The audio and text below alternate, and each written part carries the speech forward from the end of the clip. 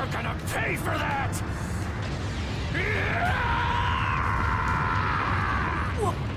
What?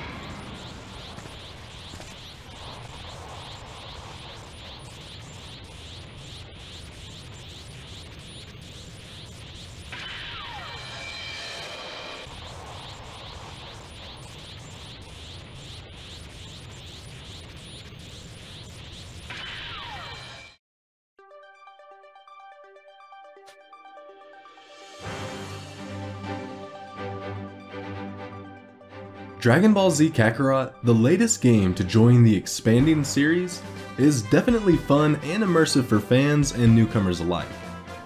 Just beware that if you're a superfan who's played every DBZ game out there, this isn't exactly going to stand out as the best of all time, and will ultimately feel all too familiar. Despite not having seen or watched more than a random episode or two over the last 10 plus years, I remain steadfast in my affection for the Dragon Ball Z series. Of course, while I still love the anime, I'd be the first to admit that I don't remember many details other than some really big moments and overall storyline. As such, I was more than a little eager to jump back into the anime series. And though it might not be a perfect addition to the constantly expanding DBZ game collection, Dragon Ball Z Kakarot is certainly a nice little homage to the franchise. Click the start button and be transferred into a world of the 7 Dragon Balls and this epic story of Gohan, Goku, and friends in their battle to save their beloved planet Earth. And there's no shortage of enemies that want to blast every living being on the planet to smithereens. Remember Raditz, Cell, Frieza, and Boo?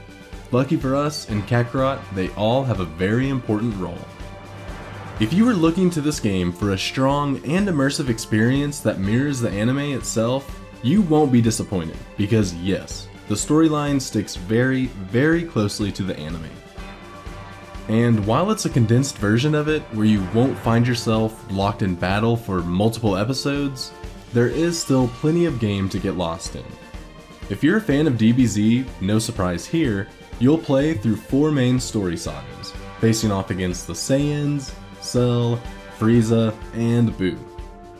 If you've played any DBZ game previously, you're certainly not going to be awestruck by what's being offered here, as COGconnected 2 is not exactly reinventing the wheel. That said, you'll get to play as multiple characters including Goku, Vegeta, Piccolo, and Gohan, which is certainly better than playing as the same protagonist the entire time. And there is a bit of stuff to get lost in aside from the main storyline. There are side quests to jump into, Z-orbs to collect, a world to fly around in between main storyline missions, airways to zoom through, and a bunch of random NPCs to strike up conversation with.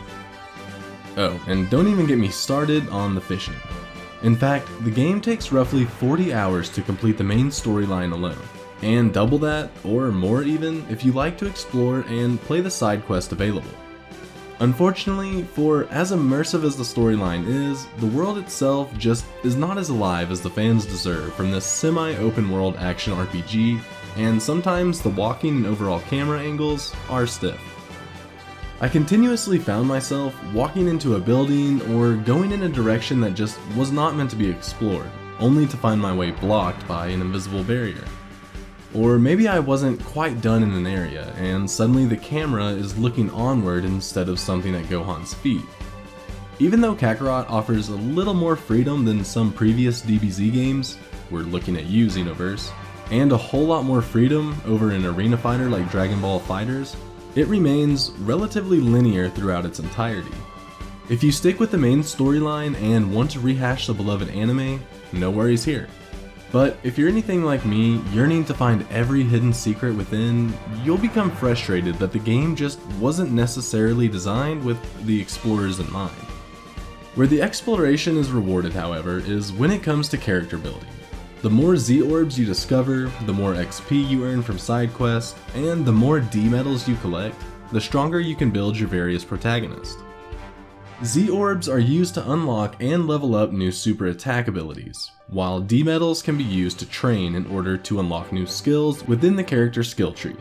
Both are important when you're looking to bring a beating down on one of the main bad guys of the story. because you'll certainly need all the help you can get. Because, let's face it, the big bads in this game are some of the most powerful in the entire DBZ universe, and without any kind of adjustable difficulty meter, you'd better be prepared to lose more than a few times. And speaking of beatdowns, the combat system takes some cues from the Dragon Ball Xenoverse series, despite being simplified a bit. You'll still take great satisfaction when you end the match without taking a single hit, using Ki Blast, punches, and a good old Kamehameha to top it all off. In some instances of this ass-kickery, in order to move the storyline along in a manner consistent with the anime, the reactions from the enemies make it sound as if I was huddled in a corner somewhere crying after a relentless beatdown. Of course, it makes sense to lose for the sake of story, but it takes away from the immersion the rest of the game tries hard to build up. Here, it almost seems like they could have taken a story we all know and love and turned it into something a little different. Instead of fighting Raditz, for example, we could have fought as Raditz, which would have made much more sense with the dialogue following the fight. The weird and the glitchy don't end there. I found multiple bugs throughout that could totally use a patch or two. Things like side quests not loading if an enemy attacks, or random storyline interactions not acting up. Small issues maybe, but things that break down the immersion CyberConnect 2 tries to maintain throughout Kakarot's entirety. But where Kakarot really shines is in its graphics and overall sound design. From the opening scene, every little detail and pixel is picture perfect, as if it were the anime playing out before your very eyes. After big, exhausting fights, the characters show signs of wear and tear, and the colors pop left, right, and center. If someone was to glance at your screen, they would be none the wiser that you were playing a game instead of watching an episode of Dragon Ball Z. And of course, it's not all the graphics that give off this genuine animation feel. The voice acting, minus some of the glitches, is superb, and the musical score and soundtrack are perfectly nostalgia-inducing.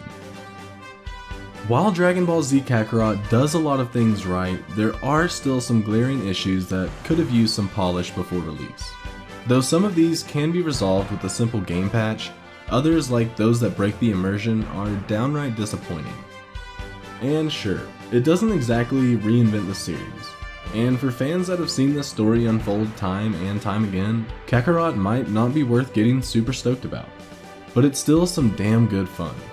Plus, there isn't a weird hub to get confused about like in the Xenoverse games. All in all, Dragon Ball Z Kakarot is an engaging and immersive experience that transports the fans back to the very beginning, and for me, that came with a heavy serving of nostalgia.